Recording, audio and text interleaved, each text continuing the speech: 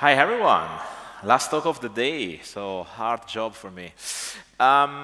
Today, in this talk, I want to discuss about anti-patterns, especially micro-frontends anti-patterns, because quite a few people have thought that when distributed system on the front end came out, now they were the silver bullet, and everyone can use them, and they should use them, and so on and so forth. And moreover, we started to apply, let's say, common practices that we have done in the past with single-page applications or server-side rendering application.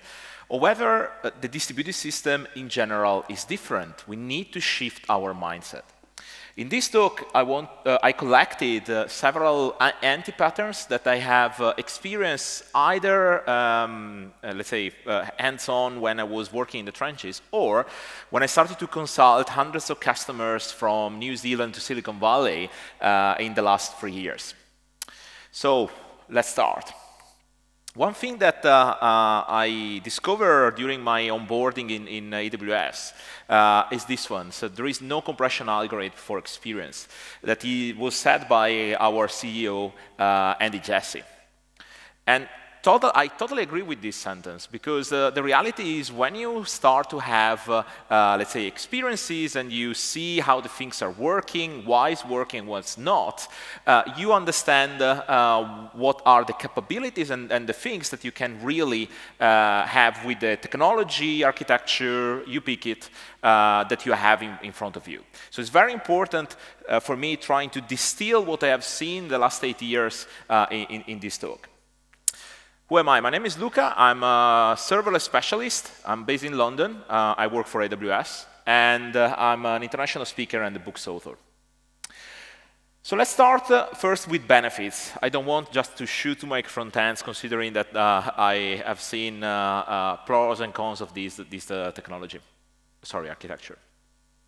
First of all, one of the benefits that many people are looking for is incremental upgrades. I want to have independent teams that are capable to deploy their micro-frontends at their own pace and with reducing as much as possible external dependencies. That's definitely something that resonates extremely well with people that are working with micro-frontends. And probably, especially from the technical perspective, is one of the key reasons why people are moving into micro-frontends.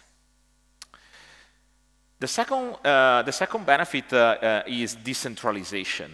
So up to now, when we were working on, let's say, large systems on front-end, what was happening, whatever framework or tools or libraries you were using, the reality is after a few years, you start to stop to innovate, or you start to slow down the development.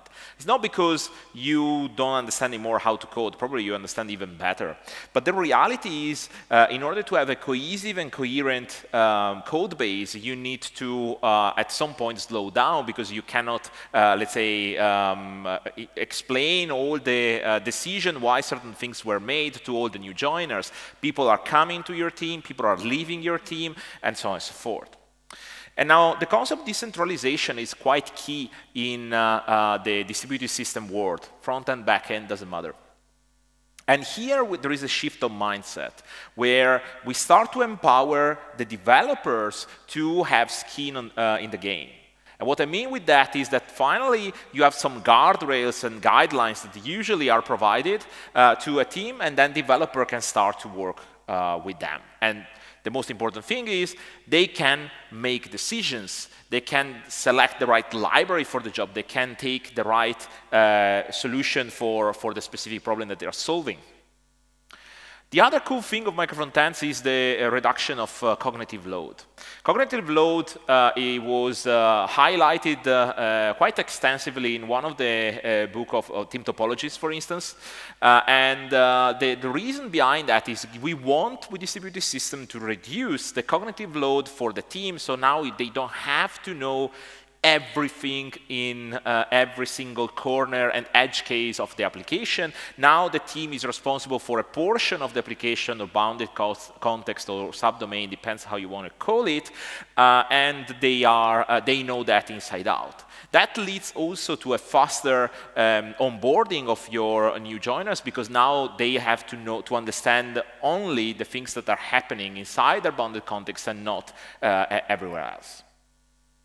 And last but not least, remember that a distributed system is not only a technology decision, as every architecture goes hand in hand with the organization structure and the culture. Those three things, every time that you make a decision on one of those three things, are affecting the other two, and there is no way to avoid that. Therefore, remember that selecting monorepo or polyrepo is not just a technology choice, is the way how your teams are going to communicate from that point onwards. So let's start with the anti-pattern. That is the main reason why I'm here today. So I start with the first one I call the yin and the yang, or the main anti-pattern that I've seen here is the difference between micro-frontends and components, because big spoiler, they are not the same. So let's start with the example of a component. Let's pick probably the exemplification of a component, the button. And the button in this case has a label. So you can set the label, you just, let's say, define the label of the button, done. Suddenly there is a new requirement, so now you had also the possibility to have or not an icon. Then your buttons start to have success inside the company. So in another portal, they want to use it, but they want to change the border color, so you start to expose that. And then they want to have a different rollover animation. And then they want to have auto size dimension, because now your button is using multiple portals with multiple languages. And last but not least, they want to disable the button. So you have a bunch of capabilities of your component that are exposed to someone else. That usually all of these are driven by the container of the component. The component is just exposing the capabilities, but it's the container that is owning the context. And that's exactly where micro-frontends kicks in. This is a definition that I coined in 2016, so it's been a while that is around, and quite few people in the community are rallying behind that. And the interesting part here are these two characteristics of this definition. So micro-frontends are a technical representation of a business subdomain. What I mean with that is taking the learnings from domain-driven design. We know that the complexity of building a system is not only a job for developers. We need to have the business close to the developers. They need to communicate and express and define how the things are going to work in order for the developers to translate this requirement into production code. In the case of micro-frontends, there is awareness of the context. There isn't like in the component that you can use as a Swiss Army knife wherever you want. And moreover, there is another thing.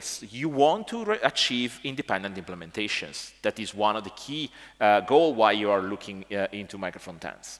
And therefore, in order to reach that, you need to reduce the external dependencies. Very often when you, let's say, confuse micro-frontends and components, you risk that you create a lot of coupling between teams. So you create external dependencies that are not surfacing maybe in the first iteration, but after a few of them. So if you look about a micro-frontend, the characteristic is that it is independent. So a team can independently deploy it at their own pace. Sometimes, of course, there are some communication across teams, but the reality is you want to deploy independently. Second thing is domain aware. Usually a micro-frontend needs really few information. For instance, they need where to find the session token, or which is the favorite language for the user that maybe is stored inside local storage, or the ID of the product that the user wants to load that is on the query string, and they will handle it for all the rest. They define input and output, vast majority of time events. If you're familiar with, for instance, event-driven architectures, you can think about that the way how you should communicate between micro-frontends, but we will see in a moment. And usually they tend to be not too much extensible. The reusability of micro-frontends sometimes can be challenging because it's not a component that you want to reuse everywhere, and the context is driven by the container. The container of a micro-frontend is unaware of the context. It's the micro-frontend itself that knows that. So bear in mind that when you find yourself in a situation that you call it micro-frontends, I will call a distributed mess, because in this case, we're going to have a lot of external dependencies, a lot of communication, and basically you are defeated all the effort for building a distributed system. So when you find yourself in that situation, ask yourself, are you designing micro-frontends or components? The next anti-pattern is called Hydra of Lerna. It's one of probably the second most offender for micro-frontends, the multi-frameworks approach. So many people have thought the micro-frontends are a good way for doing something like that. Now, I would argue that, you know, despite you can do that, you shouldn't do that. And I would like to ask you a question. How many of you, when they are designing a single-page application, are using multiple UI libraries or frameworks? Raise your hand. Raise one over there. Two. OK. So that tells you that when you have multiple UI libraries and multiple frameworks, you are, to a certain extent, penalizing certain kind of users. Because technically, you can do with a single-page application. But the reality is, we know that we want to optimize for networking. There are in certain countries where the infrastructure is not as great as it could be here in Poland or in any other countries. And therefore, maybe even the internet connection on mobile is not as great as you expect. And you want to provide a snappy experience to your users. And therefore, performance matters. There are situations, though, where having this capability can really help you. For instance, when you are dealing with legacy system, if you are migrating from a monolithic architecture to micro-frontends, and you, for many reasons, you want to move away from the old version of your framework and moving to another UI framework, you can do that, and that is one of the feats, knowing up front that is going to be temporary. It's not that you are optimizing your design and architecture for this approach. The second thing is the migration to a new UI framework. Imagine that you're using an old version of Angular and you want to move to the new version of Angular. You could approach with micro-frontends and then slowly but steadily, let's say, replacing portion of the page one after the other. We will talk about migration later on. And last but not least, I have seen, and I didn't think about that, but that's the reality. Following a few customers, I've seen quite a few customers that they started to think about micro-frontends for capitalizing the investment. So after acquiring a new company, they have obviously some software. You want to have a return of investment as soon as possible. And therefore, what they did is using this approach for combining two words, basically. So when you think about multi-frameworks, always ask yourself, is it appropriate? But I highly recommend to think about your users. It's not a playground for developers that we are building here. We are building a solution for our customers, so we have to squeeze in our head that every line of code matters and is very important for our customers. The next one is called the Swiss Army knife, or write programs that do one thing and do it well. I'm old enough to have played heavily with Unix, and I love the way how you design a program. You just have a program that does one thing and connects perfectly inside the ecosystem. And that's exactly what we should think about. So now let's take this example that is a real example. So imagine there is a company that started a greenfield project with micro-frontends. So now we have this container that usually is an application shell, that's how we call it, and it loads what they call a vertical micro-frontend, so one micro-frontend that represents one or multiple pages. And then at some point we need to build another micro-frontend, better view that contains two micro-frontends, because in this case we're going to have a bunch of different subdomains that are communicating together. We want to display inside the same view. Those obviously needs to communicate. So in this case, we are going to use an event emitter for communicating and not anything else. And last but not least, we decided to store our token, session token, into the local storage. So by convention, micro-frontends know that they need to retrieve there and all good. Suddenly, there is an acquisition. And the business really wants to have the legacy editor into this new application. The problem is that I've seen customers doing was, okay, let's take this. And now we decided to have event emitter everywhere. We decided to have certain convention inside the architecture. We need to change the application shell in a way that fits the bill with this one. And what I mean for that is, in this specific scenario, they decided to go with an iframe for isolating everything. Great. But the problem is they started to change the code of the application shell. And that's the problem. And the problem mainly is that I start to have code that at some point will be thrown away the moment that I have the legacy editor rewritten with the same architecture.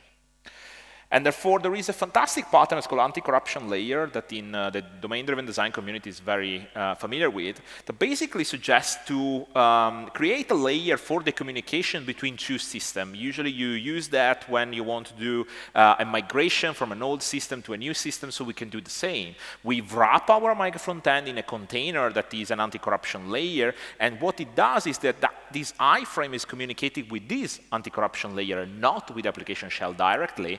And suddenly, you are aligned with your decision because you are sanitizing the communication with your legacy editor. When you're ready and you have the new application, you just remove the anti-corruption layer, and suddenly you can immediately deploy to the application shell the new version without any problem. That is, let's say, a good way for being bulletproof and also handling this kind of situation. So, bear in mind, usually it's a good sign when the application shell is defined and you invest at the beginning time for building that, but then you don't touch it. It means that you really have nailed the design of your system, because the application shell should be low maintenance. So it should, let's say, just working normally. Now, let's talk about another one that I really love, the dependencies hell. So this is when I was talking before about dependency management. We need to be aware of a situation like that with micro-frontends, because now it's not anymore I update a package JSON, done, and the whole application has the new library. Now we have potentially a library that is spread across multiple teams, multiple micro-frontends, and so on. So let's imagine in this example that we have a core library 1.1. So brand new version of the core library, because we understood that we need this core library. It's absolutely fundamental. It will speed up everyone. And the first thing that you notice is obviously you have a new library, but unless you have a strong governance for handling that, it doesn't mean that all the teams will have the same version. So when you release 1.2.0, maybe micro-frontend A has the latest version, but the other two don't. Is it fine for you? Is it something that you can live with that or not? That's the first question that you need to ask yourself. But it could be even worse, and I've seen that.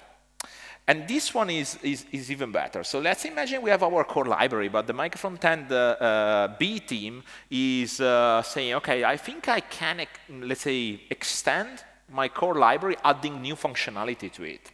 So we have all of them have 1.1.0, core library extended has 1.1.0, and then everything is fine. Okay? Now suddenly a change is required. So now the core library is 2.1, so there was a breaking change of the APIs. The other micro-frontends, given or take, are updated at the same time. Unfortunately, the core library now has to upgrade to the version 2.1.0 and update the code in order to make that working. So the problem, unfortunately, scales with the number of shared libraries that you're going to use. It's not an easy one if you think about that. It's not, you have like an immediate benefit, but a long run problem. So if you really need to do something like that, work by composition. So in JavaScript, you can do that very easily. So don't extend, compose. And that's, for me, the key thing. But moreover, try to understand if you have to share that code and how often is the rate of change, how often you're going to, let's say, if you need to duplicate, if you need to abstract or not. Usually a good rule of thumb that I've seen working pretty well is, unless it's something that is screaming, please share it, like the design system, try to understand if first you build it, maybe you duplicate, and when there is the third occasion of rebuilding this specific thing, you start to look what are the, let's say, what are the governance process, and if you can abstract it, and so on and so forth. It's very important that you take a pragmatic approach, because every library will require you in the long run to maintain. Code is liability. Let's not forget about that. Next one is a return ticket, please, or the unidirectional data flow to the rescue. So in some, not many, I have to say, not many, but I have seen some implementation by framework and teams that are similar to this one. So this one, for instance, is coming from Module Federation. So you have like the host or the container of your micro-frontends, and then you have a remote. So, oh, sorry, wrong arrow. So the first thing that you do is, okay, the host is going to load the micro-frontend in, great, all good. But you have also the capability, and it's not the only framework that allows you to do that, to do bidirectional sharing. So now the host can also share stuff to the remote. That can be tricky, because yes, you can find some benefit in the short period of time, but there is one thing that we have learned in the hard way. I don't know how many of you have worked in a system where you have to write your MV star architecture. But I have worked with MVC, MVVM, MVP, and so on, and MVI as well. And all of them has some kind of bidirectional communication, where if you're not extremely disciplined, you might risk to have stuff that should be in one layer that in reality is put in another layer. And back in the days, if I remember well, it was 2015, Facebook came out after React with Flux. How many of you remember Flux? Few of you. So Flux was the first state manager that was available for React. And for me, the most important thing that brought here, because it's not too different from an MV star architecture, is the unidirectional data flow. Before, every time in the controller or mediator or whatever, you have the capability to exchange bidirectionally the system, so it makes extremely hard to debug. And they come out with this idea that the flow of the application is always the same. Now, a few years later, we started to see the implementation of model view intent. And in this specific implementation, we have seen in a reactive fashion, or we have seen, let's say, just with callbacks, there are different ways to handle that. You had the possibility to have, again, a unidirectional data flow. And in this case, for instance, as you can see from here, you have like a user that is making an action that will be picked up by the intent, that is understanding what the user wanted to achieve. It will send this input state to the model, change the state, and send the load state into the view, and then the view is going to display the new screen or the new state of the application. That is used on native Android application. There was in JavaScript a bunch of libraries that allow you to do that. It's heavily inspired by Elm, and it's a great way for understanding what's going on. In JavaScript, for instance, the library that I was used to talk about is called Cycle.js. That was a library that was using reactive streams for communicating across all the different parts. And it is great because it provides a couple of interesting things. So first of all, it's easy to debug. If I'm able to, let's say, encapsulate the right logic of the application in the right layer of the application, then it becomes a breeze working with that. And there is really, these architectures are less prone to errors because you really spot it immediately when something is not in the right position. And because are less prone to errors, obviously makes the developer's life easier. So in the example that they started with this anti-pattern, where you are going to, let's say, do bi-directional communication, yes, you might find some benefit at the beginning, but in the long run, it's going to bite you. And I don't want that you arrive at that point. So when I've seen this anti-pattern, there was a large organization that was with tens of developers working on the same UI. And they started to go extremely granular, bi-directional sharing and all the other things. And then suddenly, 6 months later, they hire a new engineer, and they said, I have no clue how this thing is going to work. I don't know how to put my hands. And they, honestly, it's a big ball of mud. And it was 6 months in.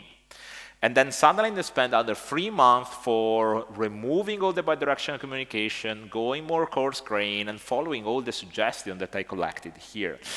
And you know, it's sometimes can be counterintuitive, but we are, as I said at the beginning, shifting the way how we are building software and distributed system. It's not the same approach that we have with monolithic architectures. So try to avoid bidirectional sharing unless it's strictly needed. The next one is relax. It's just code. Or avoid organizational coupling. So in microservices, not on the front end, we have what is called design time coupling. Design time coupling is basically an anti-pattern that says every time that you touch one thing in one place, you affect all the other microservices that are relying on you. And that's the main problem we have with micro-frontends. I would say that easily 70% of the customers I followed, when they start their journey in micro-frontends, I received this question. Should we use a global state for handling our micro-frontends? And unfortunately, the answer is no, we shouldn't use it. Because the problem is, if I change something in the global state, and I'm an independent team that is responsible for micro-frontend A, and another team, micro-frontend B, is, I don't know, changing their global state for any given reason, now everyone has to retest, despite it's a change that might not, let's say, directly affect the base functionality. But if imagine that these 4 teams are working independently on the same piece of code and they need to coordinate and they need to do quite a lot of stuff, you start to have very quickly a mess. And we said before that the micro-frontend is different from a component, so the state has to be inside the micro-frontend. How do you communicate usually? But there are several ways to do that. You can use custom events, you can use event emitter, you can use reactive streams. My favorite at the moment is event emitter, and I explain why. So with reactive streams, you need to be in the reactive world. You need to understand what you can do with reactive streams and how to manage that. And usually I've seen in the past that the developers struggle a bit for understanding the reactive programming concept. It could be at the beginning a bit nasty to understand. In custom events, you are bounded to the DOM. So in terms of that, imagine that you have 2 branches inside your DOM. And then these 2 branches, you have one micro-frontend very nested inside one branch that has to send an event up to the chain.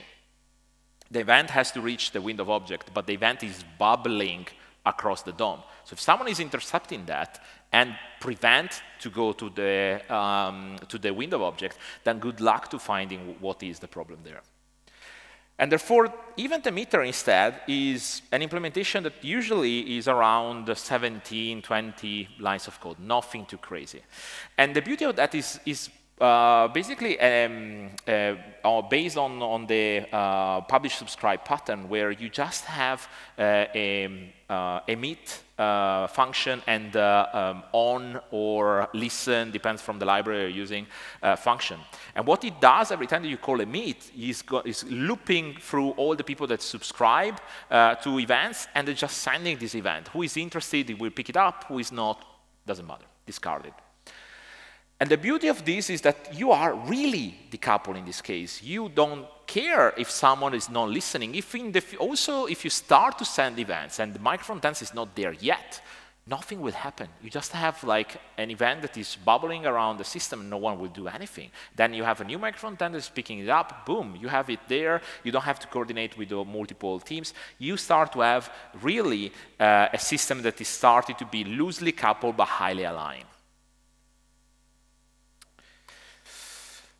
The next one is let's hammer the APIs. And that is an interesting one. This one, to be honest with you, I didn't foresee happening. But it happens more than once, so I thought, OK, it's fair to share it. So imagine a situation like that. So you have multiple micro-frontends in the same view. And now, suddenly, you have the bottom ones that are calling exactly the same API. It's interesting because you say, oh, yeah, but it's just an API. It's not a big deal. Let's see in a distributed system, because it's likely that if you have micro-frontends, you have microservices on the other side. Let's see how it's going to work. So you have two codes, and usually in microservices, you need to expose it somehow. So it could be a load balancer, it could be an API gateway. Let's pick, for the sake of this example, API gateway. Usually, at the entry point of your application, not always, but usually, you have the authorization service that is plugged into the API gateway, so you authenticate the request and authorize the request, no problem at all. Now, finally, you reach your API. Sorry, it's a distributed system. And then that API has to retrieve synchronously or asynchronously, doesn't matter, information from other APIs, unless I have the cache, but then it creates complication. Now, it's all fancy and dandy up to here. The problem is, if I have a spiky traffic, like let's assume that you move from 1,000 requests per second to 500,000. Now, it's 1 million requests per second to handle. The cost that you're going to have inside your infrastructure is going to surge dramatically because you didn't do properly the design of your system. Now, alternatives of this. So you have different ways to handle this. You can take the initial solution and say, but probably if we're making the same call, let's see, and let's go back to the whiteboard and see if we can, let's say, create a unique micro-frontend and, let's say, have a unique team following this part. That could be a solution. I've seen that. It's a bit painful because it means that you went too granular and too early, and therefore now you probably need to sanitize some code, maybe throw away some code and so on and so forth. Or if you really, really need to maintain the independence of the two teams because these two elements are very complex, you can use components. Because the reality, we have said that before, the components are leaking their domain towards the container. So we can have a micro-frontend that has two components, and those two components can be nicely orchestrating, communicating wherever, and the micro-frontend takes care of making the request towards the API and inject through dependency injection, through whatever you want, reactive streams or whatever, into the components for updating and render the new view. Absolutely something that you can do. But remember, the most important thing is never just an API call. It's always understanding how end-to-end your system will behave in such a scenario. Now, last but not least, the bye-bye Big Bang. So I have lost my count on how many systems I have seen that they were trying to, so the development teams was trying to, let's say, build in parallel a new version of the application, but that requires like a month. So you go to your business and you say, oh, I want to rewrite the entire application because it has we lose velocity, it's a big ball of mud, and so on and so forth. So now you have to have the buy-in from the management for a system, for building a system that might require, I don't know, 10 months or whatever. So it's a big ask. And therefore, let's talk about migration strategy. When you have something like that, like a monolithic architecture, and you want to move on something like that, the only way to do that is iteratively. Don't even start selling the dream of, oh yes, but in 10 months, everything will work, because you will find yourself in, oh yeah, but we cannot do feature freeze. Oh, but we have to introduce this feature immediately because we have this new deal that we cut, stuff like that. You cannot see the future, so therefore try to, instead of fighting the change, embrace them. And therefore, what you can do is starting to look on migration strategy. My big, let's say, suggestion when you do this is start small and then start to iterate. Usually, when you start for a migration, moving from a monolithic architecture to a micro-frontend one, start with the easiest way. So you control a specific page that has one or multiple micro-frontends. And then you route through that page. And there are techniques for doing that. In fact, you could do something like that and pick it up at, I don't know, Nginx level or edge level, depends how your application is structured. But you can pick it up and say everything is going to the monolithic version, but the catalog, no. The catalog will start in this way. And we'll go to the micro-frontends implementation. So I can assemble a team that is big enough for developing my subdomain, and they are capable to develop this and going end to end. Because what you're going to learn, and that is not applicable only on micro-frontends, what you're going to learn from operationalizing a distributed system is invaluable. You will start with a certain automation pipeline, you will start with certain beliefs library and whatever, and during the journey you're going to update them. It's inevitable. And therefore, slowly but steadily, you start to arrive in something like that. But in the meantime, you have, let's say, your monolith that maybe is not fully featured, but is working, is providing value to the company. At the same time, you have the brand new application, heavily optimized, working with micro-frontends, working with multiple teams, and you start on board team after team towards that. So when I was a customer of AWS, I was on the stage of the main event where I explained this journey on migration and how we handled using, we have like a client-side rendering application. We were using Lambda at the edge. And the beauty of this approach is that we were capable to really unlock few capabilities, because what I was thinking back in the days is, if I'm capable to redirect the user towards the old world and the new world, it means that I can also shape the traffic of the new world. And what I mean with that, it means that I can start to have, let's say, practices that are quite common on microservices, like canary releases, blue-green deployment, stuff like that. And therefore, I use the Lambda at the edge as a strangler pattern and as, let's say, test for new version of the application. Now, I tell you one thing. When we started to do this implementation, I remember clearly the first week when a team has the possibility to test this out. And we moved from 4 deployment per month to, with one team that was the first one trying that, 25 per day. They remove completely the rollback. Now they roll only forward. So if there is a bug, they just shift the traffic back. And they were capable to instruct the Lambda at the edge to say, I want to ship the new version of the micro-frontend only in this country, only for this browser, only 5% of the traffic. And they have information directly from live traffic. Now, not happy with that. Last year, I started this work with a bunch of colleagues on building a solution that allows you to handle that. It's completely open source. It's not a service of AWS. You can go on this link and download it. It's available on GitHub. You can fork it. You can change it. You do whatever you want.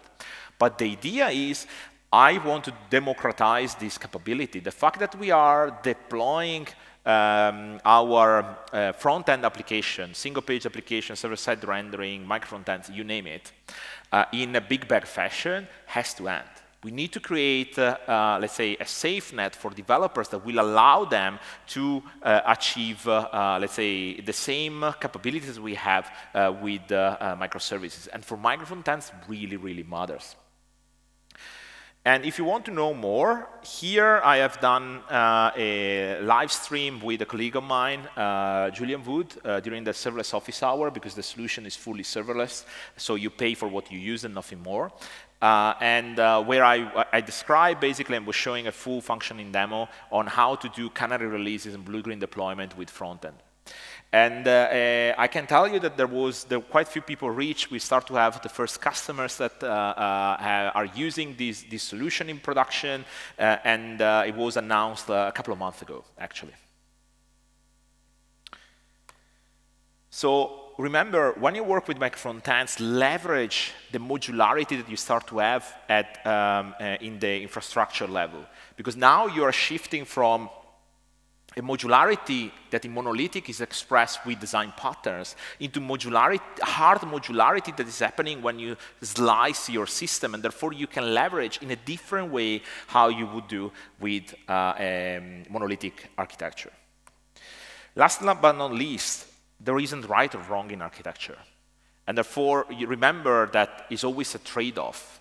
The most important thing is that you need to understand your context. There are certain things that maybe I mentioned here that I set or listed as an anti-pattern that fits perfectly a specific use case. So patterns and the anti-patterns are just suggestion of common situation. Now, it's obvious that you are not going to have always edge case.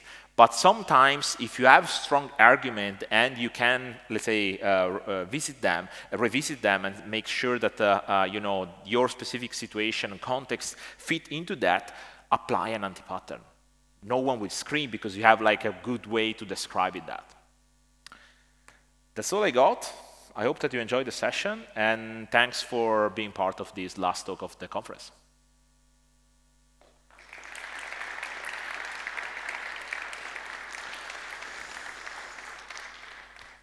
We have 9 minutes, so we have questions times if you want.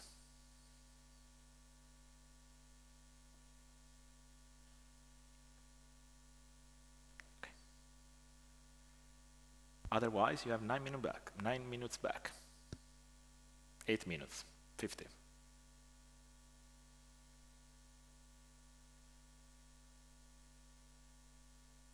Okay, cool. Thank you very much then.